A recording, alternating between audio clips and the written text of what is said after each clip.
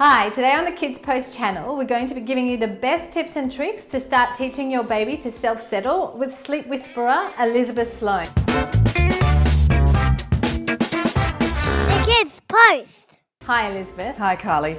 So when do we know if our baby's ready for a self-settling program? A general rule is that around about 6 months, so many boxes are in a position to be ticked. Most babies have finished off that frequent set of injections in terms of immunisation. Most babies have started solids. Most babies do no longer need or require feeding in the night. Most paediatricians would agree that most babies are in a position from about 5 months on to self-settle in the night or alternately sleep through. So I think by 6 months, it's a great time to say, only if it's right for your family, look, I am struggling with the lack of sleep that the family unit and the baby is getting.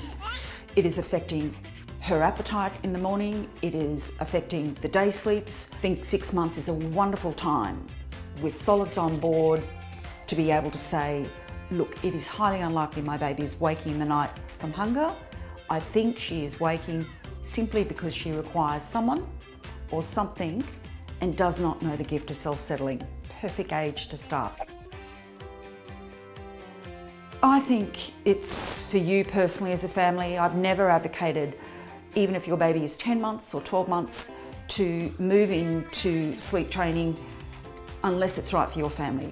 So if you have decided that I no longer want to be up 5 times a night, it absolutely is the right decision for our family to get good quality sleep again. I would allocate a couple of nights.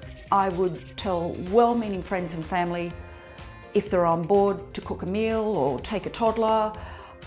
If they're not in agreement, then it's probably great to gently tell them to buzz off for a couple of days while you're staying calm and committed and consistent to teaching your baby the gift of self-settling. The most important thing with starting to teach your baby to sleep is to recognise all those friends that are now foes, whether they be the magic dummy or whether they be the rocking or the patting or the feeding to sleep. So once you've been committed to say that you're now going to do some gentle sleep training with your baby, it's important to organise your cot. So I always say around about 4 o'clock in the afternoon of the night that you're going to start. So you're nice and calm when your baby goes to come into the room at 6:30.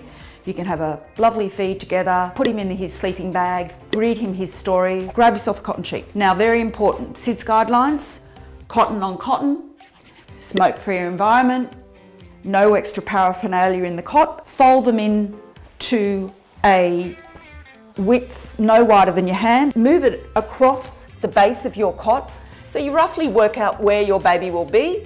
So the baby that I'm with at the moment is around about 10 months. His little feet in the sleeping bag move to this direction, feet to base, which is very important in terms of our SIDS guidelines, and his head will be up here. I want the band to come just across his upper back. We're placing our baby today on his tummy because he's 10 months, tucking over, lift, don't be afraid to lift it right up.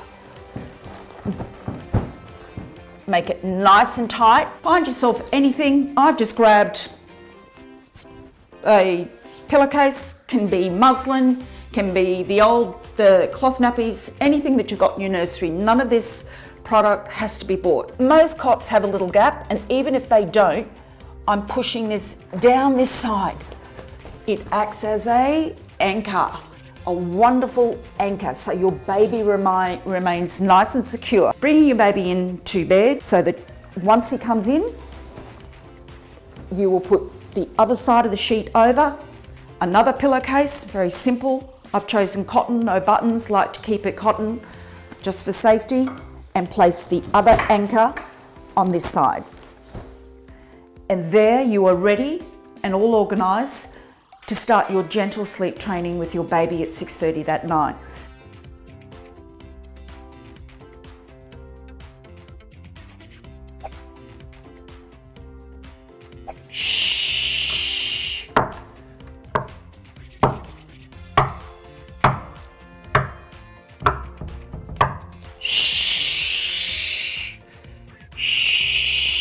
That's very clever listening.